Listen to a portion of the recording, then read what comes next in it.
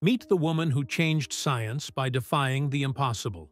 Marie Curie, the only person in history with 2 Nobel Prizes in 2 different fields. She began her journey when women couldn't even study, so she attended secret classes at night, fueled by determination. Her passion led to discoveries that shook the world. First polonium, then radium, a mysterious element that glowed in the dark. That work earned her the Nobel Prize in Physics in 1903, alongside her husband, Marie Curie. But tragedy struck when Pierre died suddenly, and Marie was devastated. Yet she didn't stop. She turned her pain into power and kept pushing forward.